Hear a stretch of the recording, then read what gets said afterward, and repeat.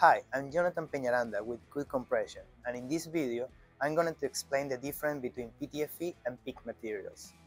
PTFE and PEEK are two of the most common polymer materials used for dynamic seals in reciprocating compressor applications, like piston rider and packing rings.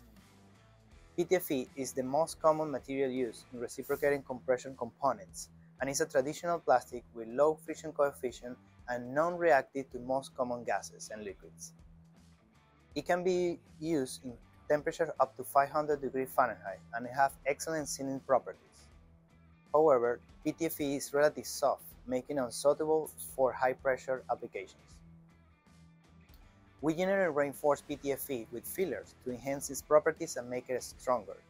These additives reduce wear and improve performance, and we recommend formulation based on the customer's specific operation conditions. PEEK is the second most common material used in reciprocating compression components. Like PTFE, it has excellent sealing properties and it can operate at high temperature.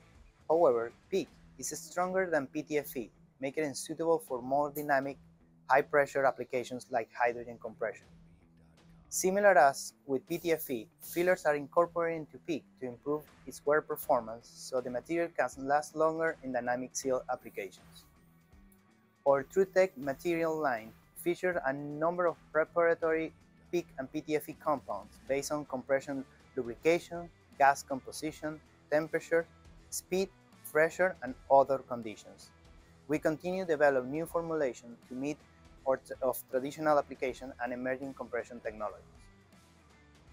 To learn more about TrueTech engineering polymers and how they help to optimize your equipment, visit goodcompression.com.